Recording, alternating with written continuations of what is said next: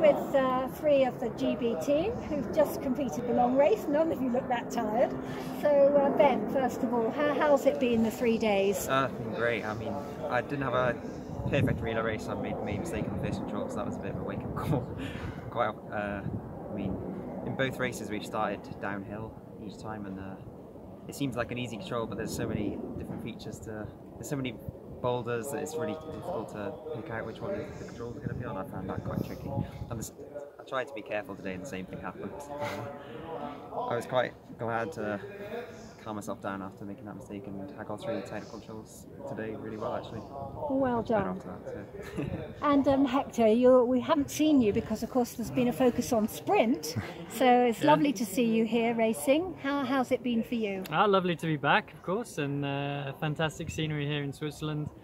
Suits me really good. And yeah, the two races I was focusing on, the relay and the long, I was quite good, consistent. No real big mistakes. Some really good feeling in parts. The middle was a bit disappointing. Could have and should have been better than I was, but no, I'm pretty happy overall with the weekend, and mostly it's all about the preparations for next year's World Champs. Get the vibe, get the motivation sky high for the winter now. Very good. And Graham, I overheard you say to someone, one of the planners, I believe, you'd really enjoyed the courses. How have you felt your 3 days has gone?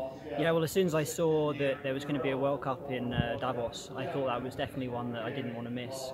I don't do many international races these days, but this was definitely one I thought would be really interesting, challenging, fantastic terrain. You know that the Swiss always organise really impressive competitions, and when it's in a place like Davos, it's just unmissable in the international calendar, I would say.